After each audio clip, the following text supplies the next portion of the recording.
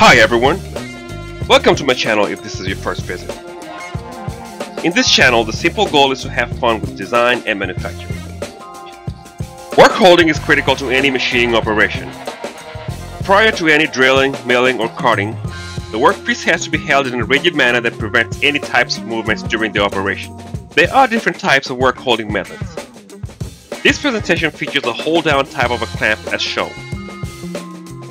The clamp components are constructed out of standard stock aluminum 6061. The body has been designed from a quarter thick standard stock. The base pivot is made from half-inch square stock. The bushing is 3/8 diameter hollow stock.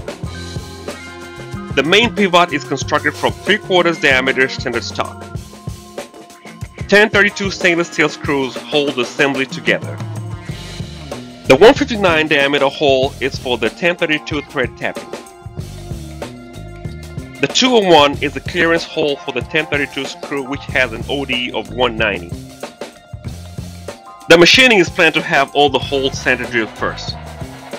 The 159 holes are then completed, followed by the 201 clearance holes.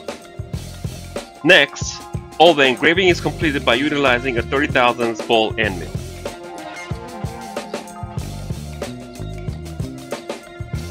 We now run the first profile milling contour at an 8 depth to make clearance for the chamfer tool. The 60-degree chamfer tool breaks all the edges. The final profile contour run is now made at an 8 depth. This operation exposes the 50 thousandths high tabs.